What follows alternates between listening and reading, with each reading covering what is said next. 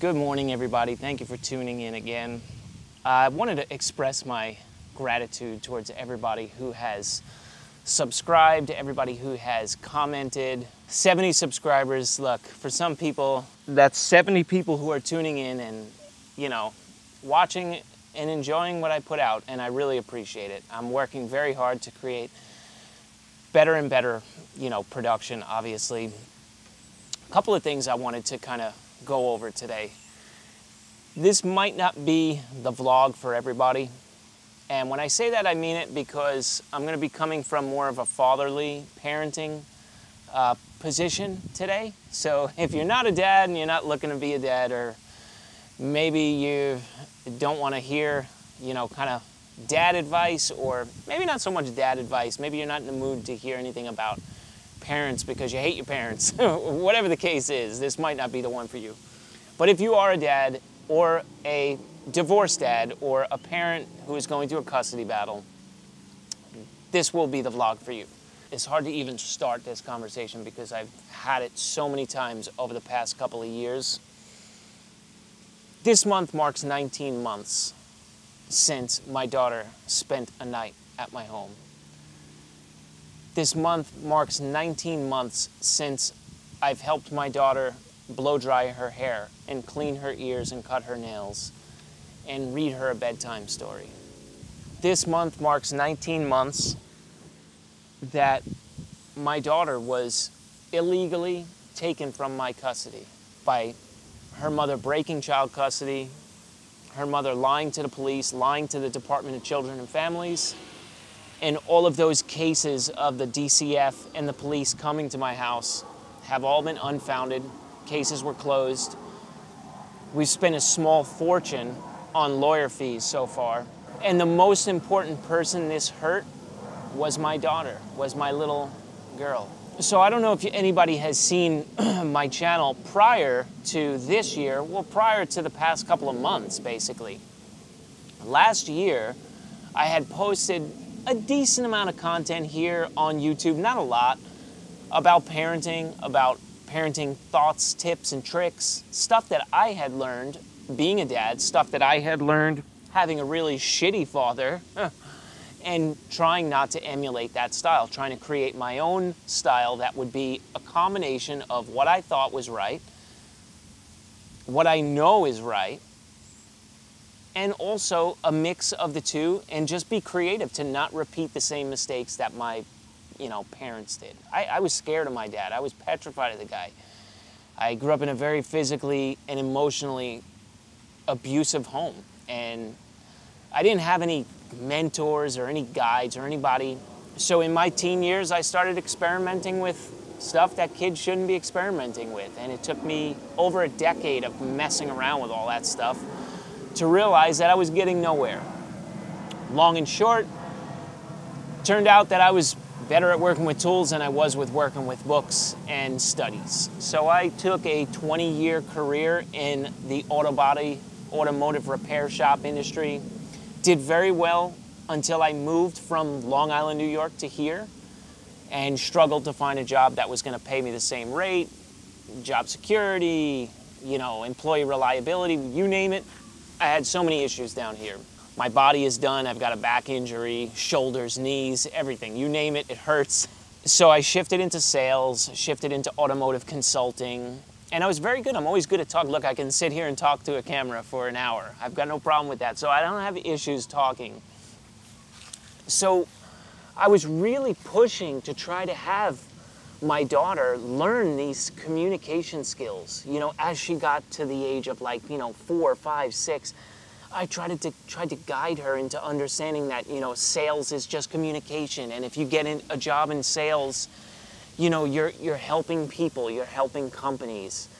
And even if she didn't like sales, I didn't care. I was just trying to teach her things that I wasn't taught, things that could propel an individual into greatness at an early age. And any level of greatness is great, doesn't matter. I started this company a couple of years ago, and I had so much content around this. I had so much, not a lot, like I said, not a lot on YouTube. I should have put it all there because at least I would have had a following of parents that understood where I was at and maybe could have related.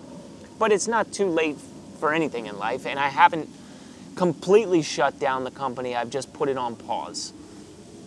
But I was taking, 2-3 podcasts a day in some cases.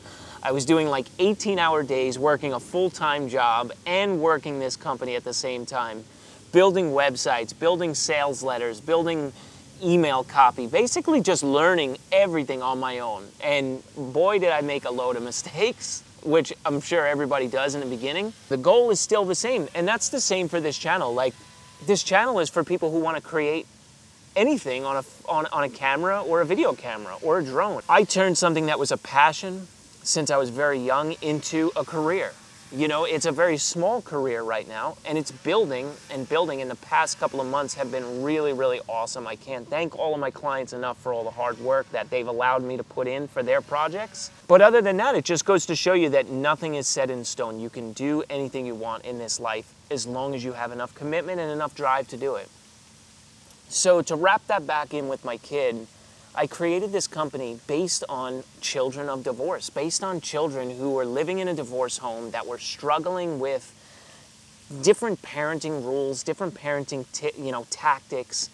And my overall goal was to show Taylor, my daughter, that her life was like a puzzle and she could combine all of these pieces of her life, the image of whatever she wanted. Like, the puzzle is an image of self-reflection of herself. Everybody I spoke to about this were blown away that I even had thought about it. Look, I'm no superhero, but for me, I was a superhero dad, and that was the name of the podcast, the Superhero Parenting Podcast. So this has been a tough 19 months for me. I haven't had my kid. I've been fighting in court like crazy, and I still don't have my child. After all of the money, after all of the lawyers, I'm devastated by this. Don't think for a minute that this doesn't destroy me in that part of my heart that's now taken away. Like a piece of my heart was ripped out. And will it ever be the same? Probably not.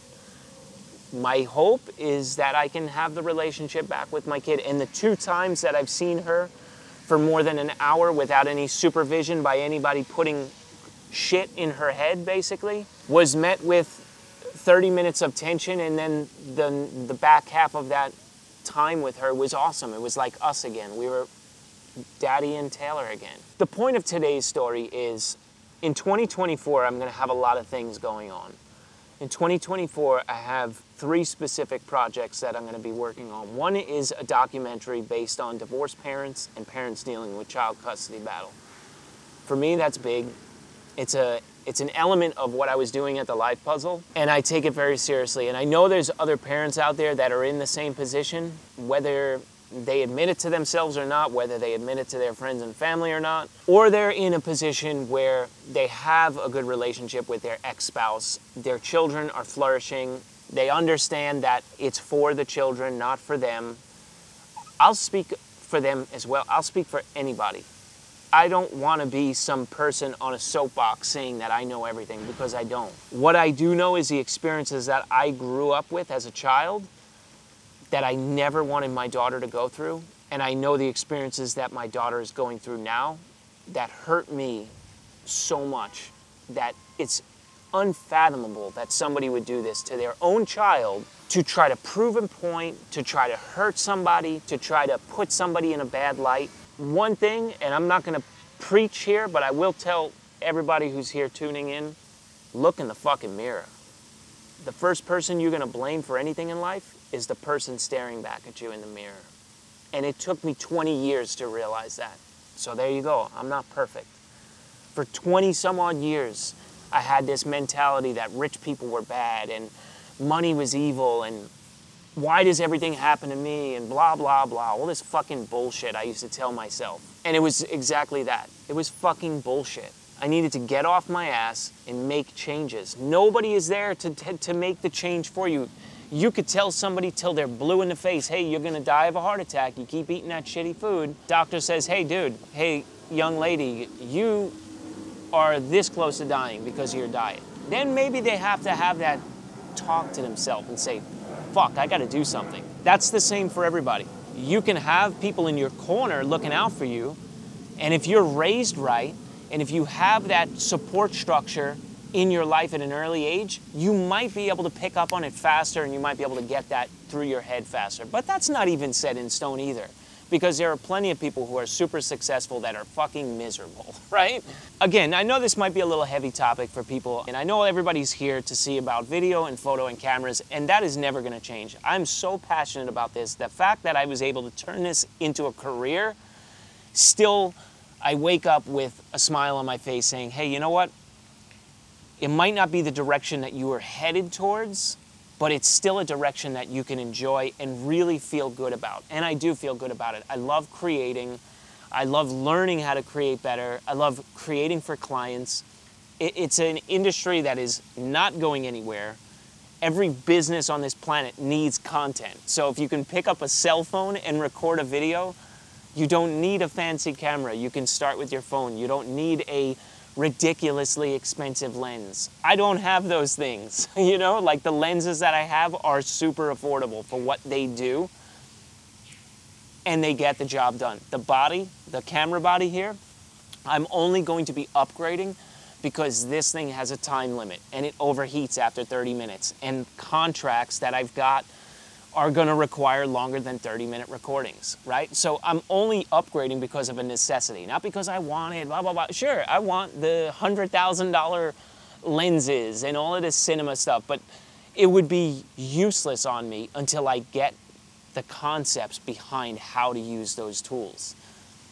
So I know this kind of video is all over the place, and I do apologize, but structuring it out, I'm a dad that hasn't seen my kid in 19 months. Set aside 2 hours. I'm a dad who loves creating. We mess with GoPros. I took photography in high school. I loved it. I aced it. The teacher was pumped on all of my work. So I love creating, right? It's just an extension of my, I guess, outgoing personality, very extroverted, very, you know, I just want to see everybody happy. I just want to see everybody win, and that's no bullshit.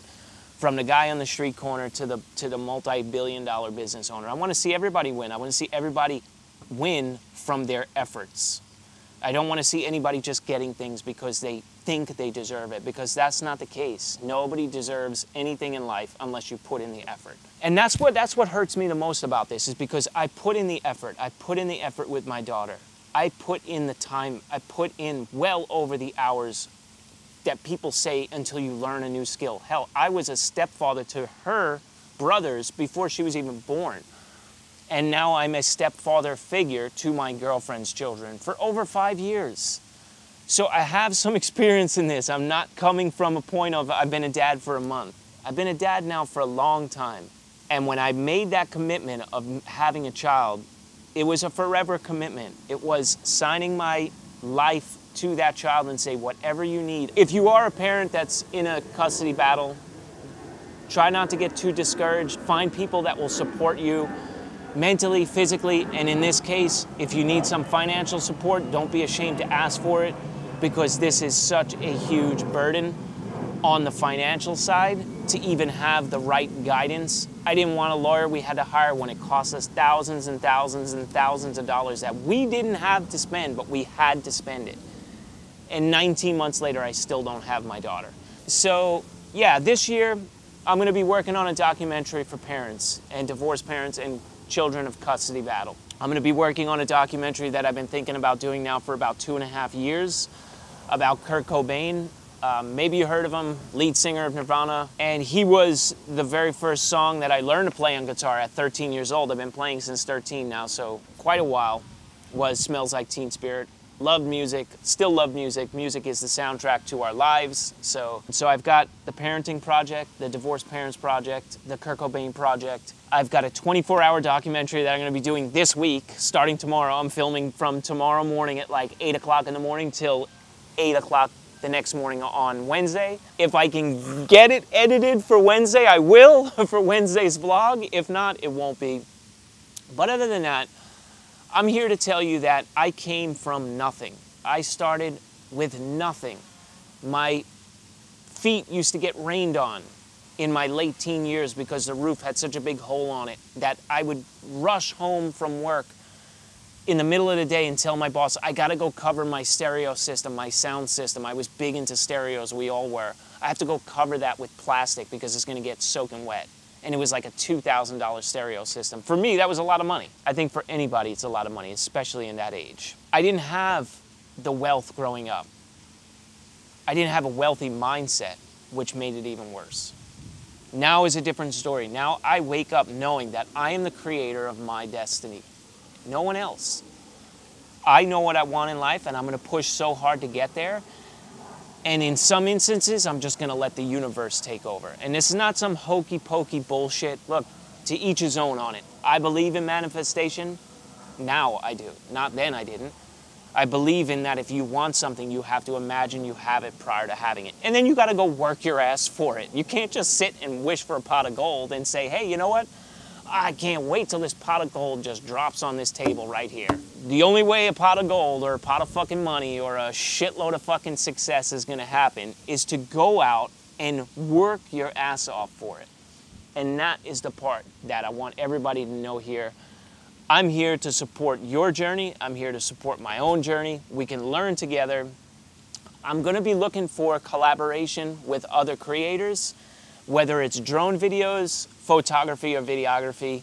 I'd love to collaborate with other bigger YouTubers as well, but I want to collaborate with anybody. If you got 1 subscriber or 100 million subscribers, I'd love to collaborate with you. So that's another thing that I'm really looking forward to in 2024, creating better and better content for myself and for this platform here for YouTube, because if you're tuning in, hey, you're spending some of your day with me, and I can't thank you enough. I can't thank you from the bottom of my heart to understand that you're here tuning in for 5 minutes or 15 minutes. I'm psyched that you're here. Don't let life's limitations get in your way. We've all seen people from way lesser means than myself or anybody else create amazing amounts of success. And it's from hard work. It's from putting themselves in the right place at the right time and working hard. And we've also seen the opposite, where people have been broken down and torn apart and they never recover, right? And that hurts too. So wherever you are in life, whether you're on the super successful side or you're in the middle or you're on the lower end, keep working at it, keep working hard. If you're doing this or looking to do this for a living, photo, video, remember this is 2023 going into 2024. As you can see, everybody is staring at video 24/7. This is the best business to be in at this time. So if you can pick up a camera phone and work some cool content for a company and give it to them for free if you're just starting out to learn the process, you will start to get paid. I can guarantee you, because I did a fuckload of free work in the beginning and now it's paying off, right? Now I'm starting to get paid. Look, thank you so much. This was a long one. Might have been a personal one for some people. I know it was for me. Just understand that we're all here on this planet to do well, right? I want everybody to win. I want you to win. I want myself to win, obviously, because if I'm winning, I'm able to help more people, and that's about it. And you guys will see an update here and there. I'm trying to work out, should I just have a separate channel just for the podcasts? I did like 56 podcasts last year, and I have like so much content wrapped around parenting. Other than that, I hope everybody had an awesome Thanksgiving. If you did celebrate Thanksgiving, if you didn't, I hope you had a pleasant weekend with your friends and your family, or a pleasant weekend at work earning money. Doesn't matter which one it is, they're all good. And yeah, if you had some time to spend with your kids, I hope you enjoyed that as well. Thank you again for tuning in. I know this was a long one, might not have been the cup of tea for everybody, but the ones that, you know, needed this message, I hope it helped. And please, throw a comment down below if there's something that you want me to discuss on this end. Throw a comment down below if you want something to discuss on the business end of photo, video, and drone. Gain any value out of anything that I've done so far or spread so far on this amazing platform of YouTube. Please consider subscribing. If you can hit the subscribe button, it would really help the algorithm, really help get the channel boosted up a little bit. I appreciate each and every one of you. Have an awesome day. Take care.